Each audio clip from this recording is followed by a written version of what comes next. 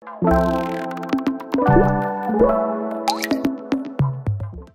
is going on, everyone? Tutorial Tim here, and today we're going to be going over this AI plugin called Wireframe Designer. It's powered by ChatGPT, and it can help you quickly generate some, essentially some wireframes, which you could then extract for various reasons, such as extracting some of the designs to be more responsive, and also eventually componentize them as well.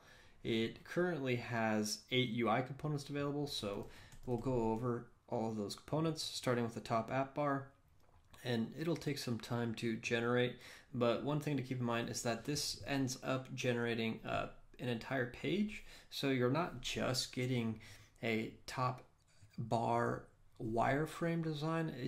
It's essentially a page with a various set of content. So there's like bulleted lists, there's image tabs that also can be generated, and here, as you can see, it has been completed. This isn't the best generation in terms of these lists, but here you can see we have this top bar, and it really varies in terms of the design that is output.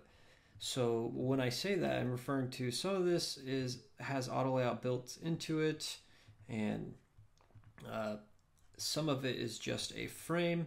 So for example, if I were to try and scale this, you'll notice that by default all the content stays centered, and there's no real grids here that are generated with these wireframes.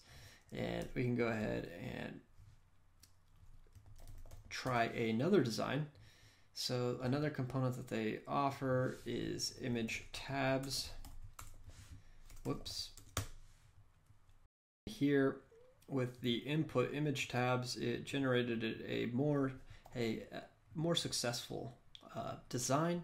And again, the design's varying in regards to whether they were built via frames or auto layout. This is also really helpful. This can kind of, speed up your workflow in terms of, adding auto layout to some of this stuff.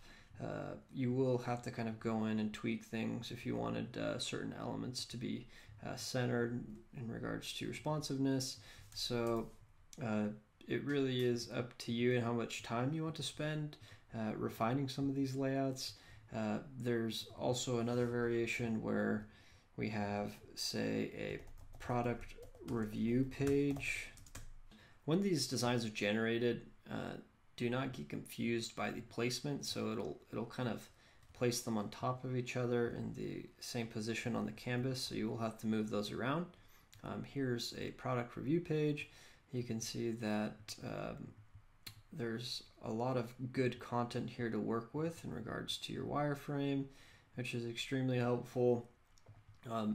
And yeah, I recommend you go ahead and test out the other variations, whether it's creating image banners or like some sort of splash page, or a more text input oriented page for representing forms via wireframes, or some selection fields or full width buttons. This is completely capable of doing that, and it will generate even more content, as you can see here. And with that said, this is powered by the ChatGPT 3.5 model. I hope you found this video helpful. Please share, like, comment, and subscribe, and let me know how you use this Figma plugin. All right, catch you in the next one.